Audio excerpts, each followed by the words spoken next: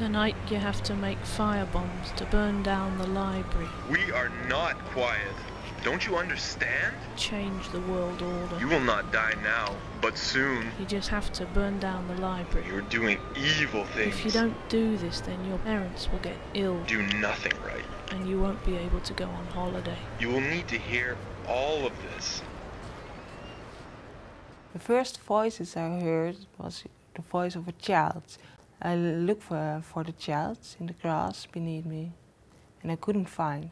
So I went home, and when I was sitting on the chair, I heard the child again. Strange, but not scary. And after many years, the friendly voices changed into man voice, terrible man voices. And he said that somebody, perhaps the man behind me, will murder me. It's scared.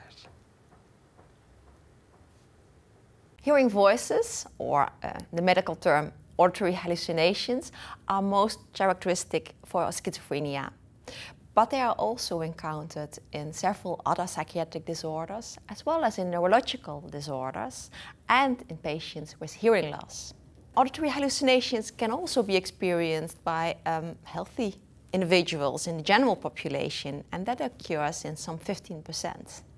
And whether or not hearing voices is encountered as a problem has everything to do with the content of these voices, or what these voices say.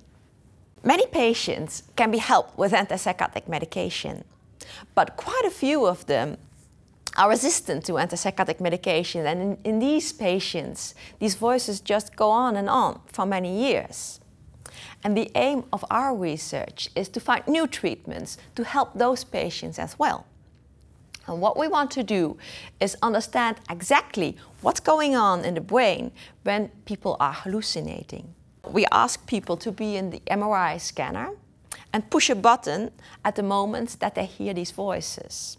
That way we can track what was going on in the brain during these moments, so we can see which brain areas are actively involved in hallucinations. These regions are very important in language processing and language perception. So it does seem like patients are hearing their voices, not just imagining them.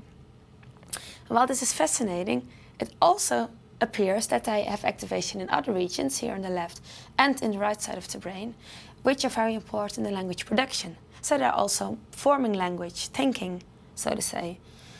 So they probably also form their own hallucinations. Then you might wonder, why do they not experience all their thoughts as hallucinations? And this might be because normal language is mostly produced in the left hemisphere, while during hallucinations, mostly the right hemisphere is active. A second step was to find out how are these hallucinations triggered? Where do they come from? What we did is have a look at brain activation preceding hallucinations, because they're probably triggered inside the brain. So then we saw a lot of signal change in this region.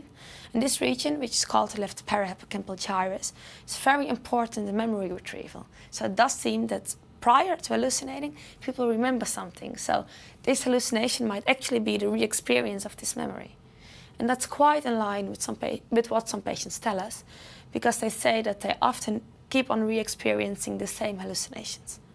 The last thing we wanted to do is compare brain activation during hallucinations between healthy people who hallucinate and patients, and see if they have similar activation. And if you look at these pictures, again, this is the left side of the brain and this is the right side of the brain, you see that it's highly similar. And this does imply that it's really the same phenomenon, the voices in these two groups.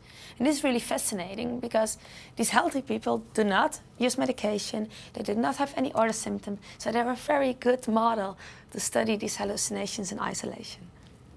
Now that we know which brain circuits underlie hallucinations, we seek to manipulate these circuits in order to make the voices disappear. And we use several different methods to do so. One of them is TMS, transcranial magnetic stimulation. This is a safe, non-invasive technique in which we can decrease brain activity in a small area. Now, a few patients have become completely free of voices using this technique, which is of course great. But in a comparison to a placebo treatment, there was no significant benefit of the TMS technique, which indicates that it's insufficiently effective.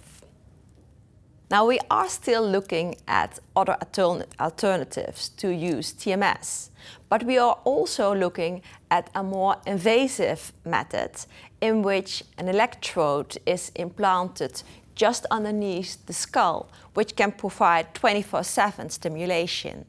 Now, this technique certainly carries some risks as it is an invasive method and is therefore only indicated for patients who suffer from intolerable hallucinations. Some years ago, I met a patient who told me about his voices. Now, he really wasn't complaining about them. He just told me because I asked him. And he had been hearing voices for so many years, I believe more than 10 years. And he was hearing these voices all day long, and it was really hearing nasty messages. I was so impressed by his suffering, and I thought it should be possible to help patients like him. It should be possible to develop new techniques to make these voices go away, and I still believe that it is possible. And in some years, in the worst case in many years, we will have new techniques that can make all patients free of voices.